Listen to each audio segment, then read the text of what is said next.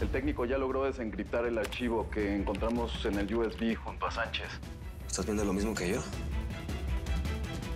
Tenemos las pruebas suficientes para hundir a esa mujer. ¿Tú le sos fiel al Indio Amaro o qué? Yo no le soy fiel a nadie. Al Indio Amaro, mi patrón. Solo le tengo miedo. Él quería que yo fuera su hijo. Pues eso no va a pasar, ¿ok? Estamos a salvo, no va a pasar. ¿Por cuánto tiempo? Lo bueno es que vas a poderle decir en su cara a esa vieja la tuti lo hija de es. No, la tenés aquí. Vamos al acto principal.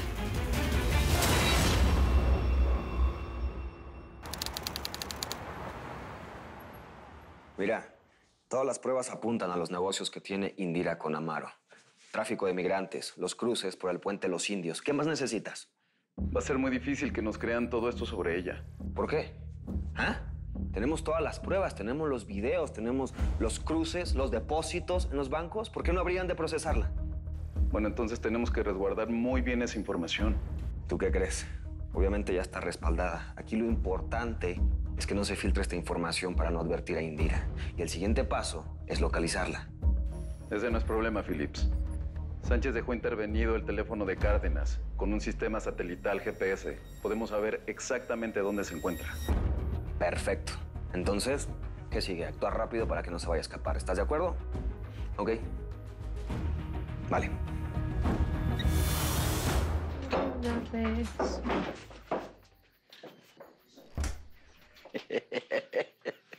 Amaro, vení, dame un segundito. Vení.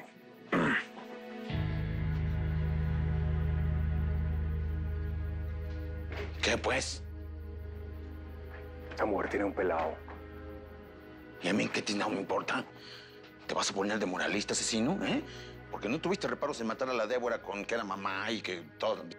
Es diferente, Amaro. Esa mujer está embarazada. El peladito no está al frente mío. No me jodas con el bicho, ¿Sigues cacheteando los banquetes por esta vieja? Te engañó, ¿Pero cuál es la bronca que tenés? ¿Qué te hizo? Explícame, no entiendo. No es qué me hizo, sino lo que puede hacer. Lo que puede hacernos. Esa vieja tiene cara de ángel, pero es el demonio, Mejor dicho, la mismísima mamá del diablo. Nada de lo que estás diciendo tiene sentido. Explícate, Amaro, que no te entiendo. ¿Te acuerdas que te dije que el Teca Martínez murió sin herederos? Bueno, pues ahora resulta que su estirpe no se acabó. O sea, vos me estás diciendo que este peladito es... Simón, este escuincle es el mero nieto del Teca Martínez. Y la tuti es su madre. El chamaco no murió. Andaba de parranda.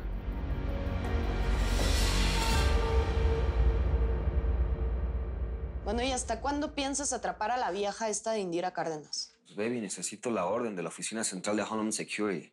Estamos hablando de la jefa de Texas, la división más importante de todo el país. Es que eso sí me da escalofríos, gringo. Y más si esta mujer está aliada con el baboso del Indio Amaro. Tú no te preocupes por mí, que voy a estar bien. Pero lo que sí te aseguro es que esa mujer va a pagar por todo el que ha hecho. Va a pagar por sus negocios con el Indio Amaro. Va a pagar por ocultar la muerte de Sánchez, pero sobre todo por querer manchar su nombre. Yo personalmente me voy a encargar. Puedes estar tranquila. Pues siento mucho lo de Sánchez, amor. Pero a veces, para que un reinado continúe, deben de estar muriendo sus reyes. ¿Pero cómo que el peladito? ¿Vos no me dijiste que el nieto del Teca Martínez estaba muerto? Pues que siempre no. Pero no hay fijón. Ahorita yo arreglo esta situación. No, espérate, Amaro, espérate. ¿Cómo vas a matar al heredero del capo de capos? No, el capo de capos soy yo. Y ni herederos tengo. Sí, pero pensá en las consecuencias, Amaro. La maldición de la sangre del capo derramada. La maldición, ¿la conoces? Pero claro, yo soy abogado, pero soy mafioso. No hay día en que no piense en esa maldición. Bueno, pues por esa maldición no lo maté hace 5 años. Pero ¿qué tal reapareció? Entonces, hoy me puse a pensar. Pensé en mi imperio, en las maldiciones de todos los santos, ¿no? Pensé en las plagas que se me vienen encima. Y hasta hace un rato me dije, capaz que lo dejo vivir. Mendigo chamaquito, ¿qué culpa tiene, no? Pero luego pensé mejor. El cachorro del león no muerde. Pero cuando crece se convierte en el rey de la selva. El escuincle va a ser hombre y va a querer su venganza. Y ahí es donde la puerca tuerce el rabo. Cuando crezca, yo voy a ser viejo. Y ya sabemos quién va a ganar. Por eso, hoy mismo voy a aprovechar mi ventaja. No. Soltá el arma, Amaro. ¿Qué te pasa, Colombicho? ¡Soltá el arma! ¿Sigues enamorado de esta...? Voy a soltar el arma después de que les ponga 2 balazos a estos dos. ¿Qué ching? ¿Cómo te atreves a ponerte en mi contra, ¿Eh? ¿Qué te pasa, colombiano? ¿Quién te crees, colombiano? Tú no eres nadie para callarme, hijo de la tiznada, nadie. Vos sos el que no es nadie aquí, Amaro.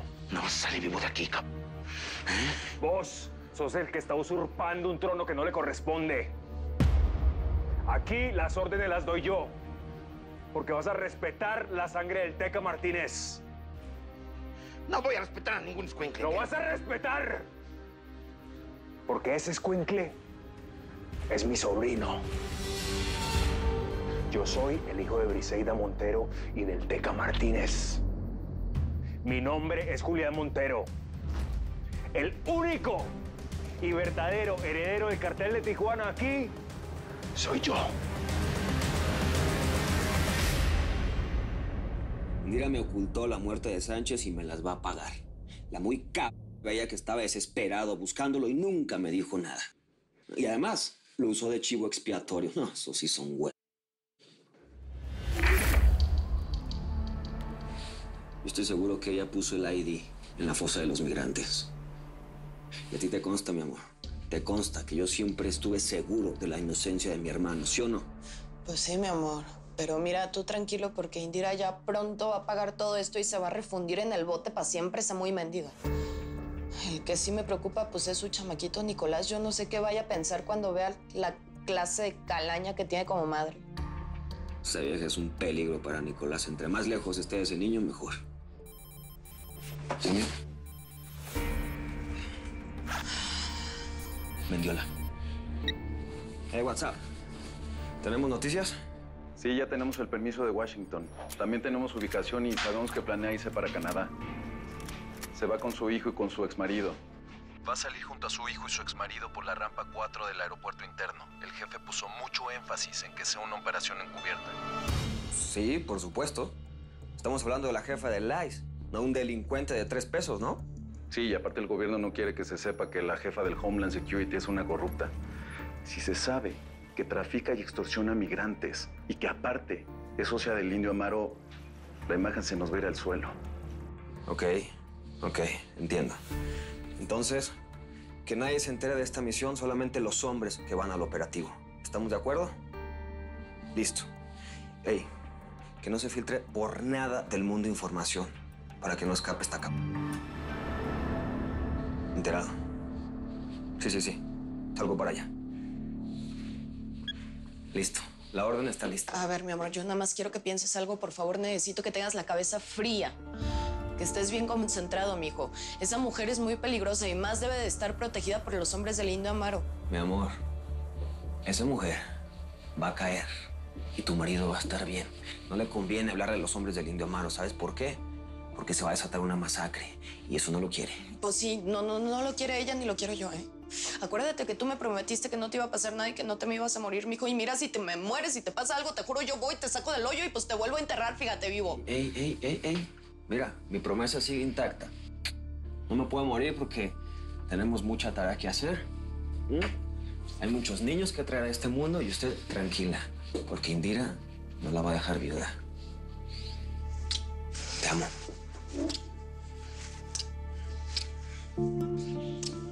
Cuídate.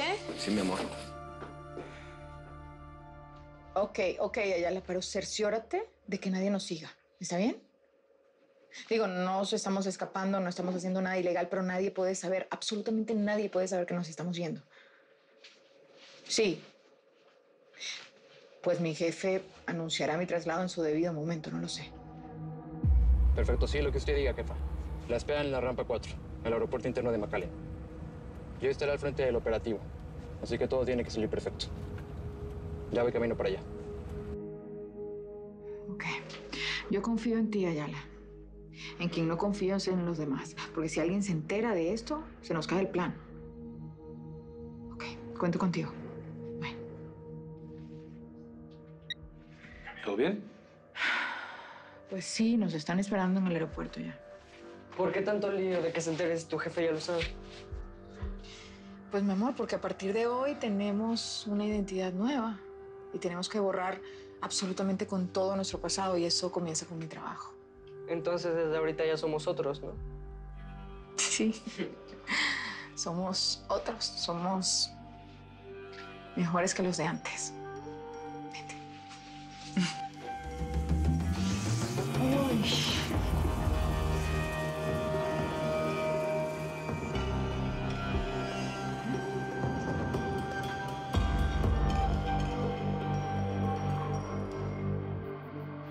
¿Qué dijiste? El único heredero del Teca Martínez era Alvarito, el papá de mi hijo. Si crees que me voy a tragar tus mentiras nada más porque las dices mientras me apuntas, estás re bien pendejo. No, mejor. No hay peor ciego que el que no quiere ver, ¿no? Pero un ciego sí puede escuchar. El único y verdadero heredero del cartel de Tijuana y del cartel de Cali soy yo, Y yo que me acosté con el Teca, con el Tequita y con vos. Ese pelado es mi sobrino. Y primero te cortó la otra mano antes de que le toques un pelo. Tú hablas mucho y actúas poco, colombiano. Si eres el heredero del cártel, yo soy el papa y todos los santos juntos. De Briseida Montero te cuento lo que sé. Que es harto. Yo seguí sus pasos cuando andaba de socia del Teca. Que es a lo que más llegó la mendiga aquí en México. Porque a ustedes, los colombianos, les pesa mucho esta tierra, les queda grande. Briseida Montero, mi madre, fue mucho más que socia del Teca Martínez. Sé que se la sabroseaba, pero el Teca nomás tenía ojos para Sara Aguilar. Igual y tu jefa se quedó con las ganas de darle un chamaco a él. Por eso te echó ese cuento chino. Es más fácil que seas hijo del gallo Quintanilla o de cualquier otro tarado que se haya echado tu jefa. Pero para no hacerte cuento largo, eran un chorro, un regimiento entero. Eran antojadizas las hijas de la tostada. Vos sí sos una gonorrea, ¿no, Indio? A vos mi mamá te apreciaba. ¿Ah? Te salvó la vida. Agradecido deberías estar mal parido. ¡Valiste madres, gallo!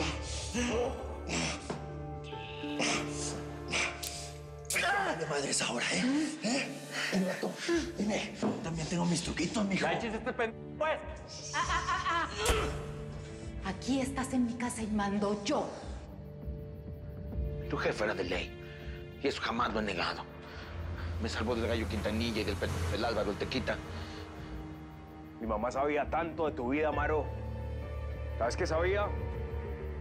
Que estabas enamorado de Berta Aguilar, la hermana mayor de Sara. Eso le daba ternura. Todo eso lo pudiste saber por chismes. Y de su historia de amor, pues mejor no me hagas chillar, colombiano. El Teca nunca le importó Briseida Montero, ¿o qué? ¿Nunca te enteraste de lo que hizo con su cuerpo cuando Salvador Acero la enterró ahí en el túnel? La mandó en una caja de madera vieja, como perro callejero de vuelta a Colombia. Tu mamá, como le dices, terminó humillada en la tumba y tú vas a seguir sus pasos.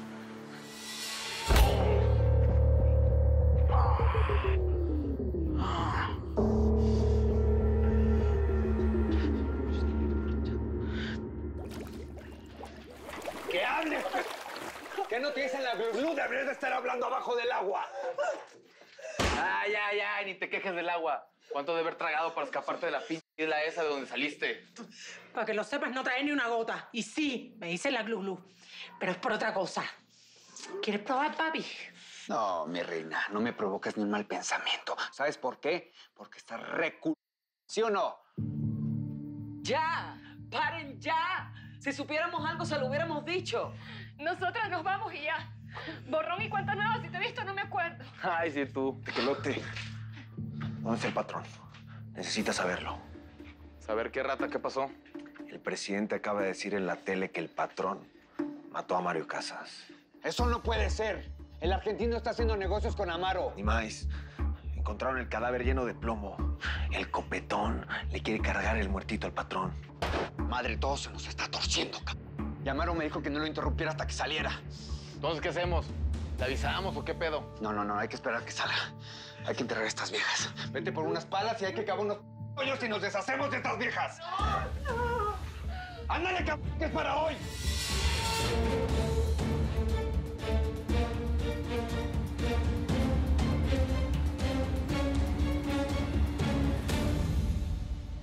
Vení, pero tu mamá nunca le dijo al Teca lo que sentía por él, ¿o qué? Se lo dijo de muchas formas. Hasta le consiguió un doble para protegerlo. Ah, va tu papá que salió ese doble, ¿eh? El colombiano Alfredo Díaz. La fecha que no se llegue ni plazo que no se cumpla. Uno no puede jugar con la muerte y ganarle todas, Potranquita. Hoy va a ser un día inolvidable para la chulada. Y también para Alfredo Díaz. Y hablando del güey de Roma, mire usted mismo al Alfredo con el chamuco.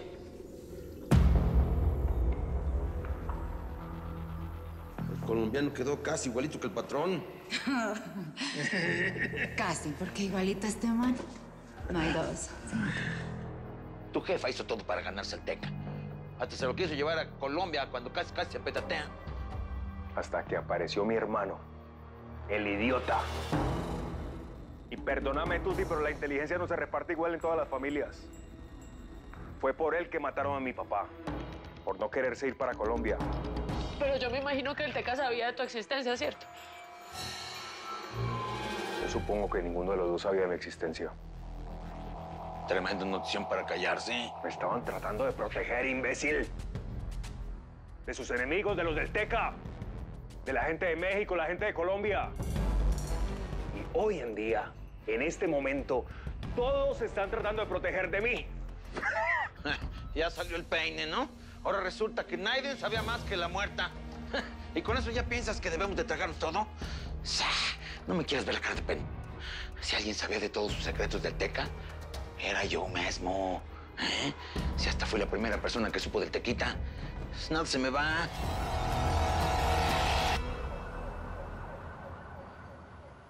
Todos atentos ante cualquier eventualidad. La prioridad número 1 es resguardar la integridad de la agente Cárdenas y su hijo. Todos alerta.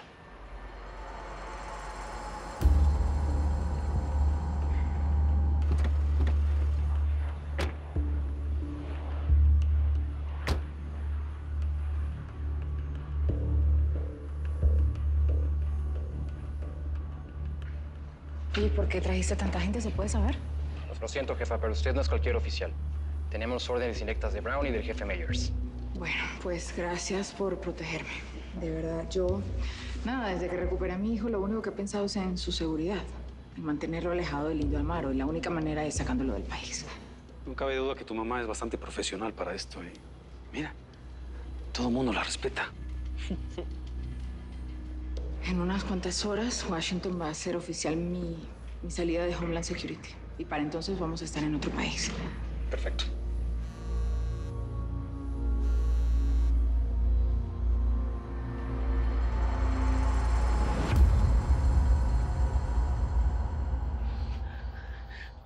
Mata esa gonorrea.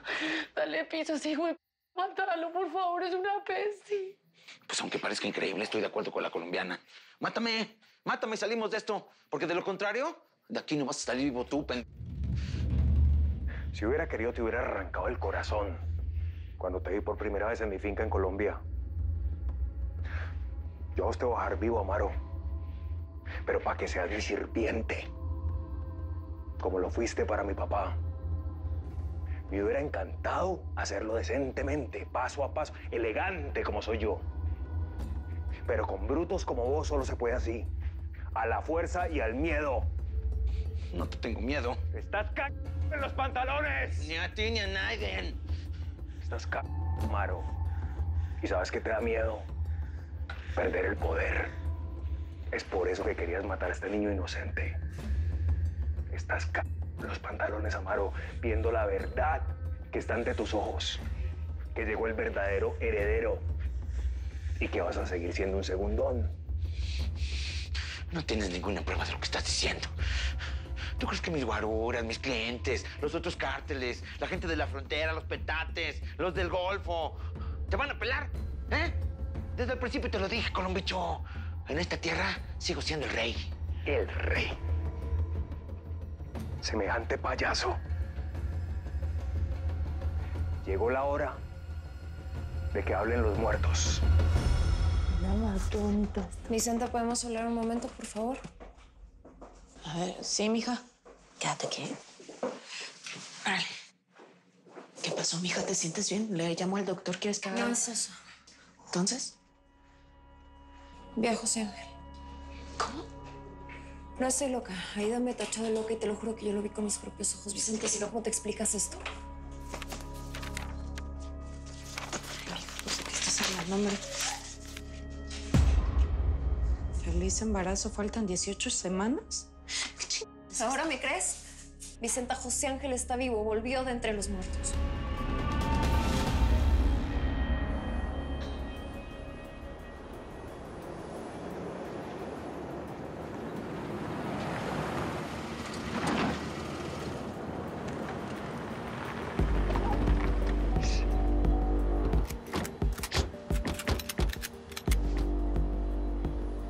Grupo 1, lado izquierdo.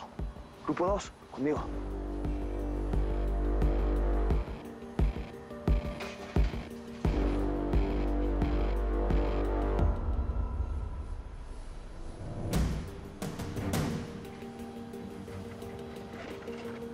Si no reconoces a alguno de nuestros hombres, puede ser un infiltrado del Indio Amaro. Ok.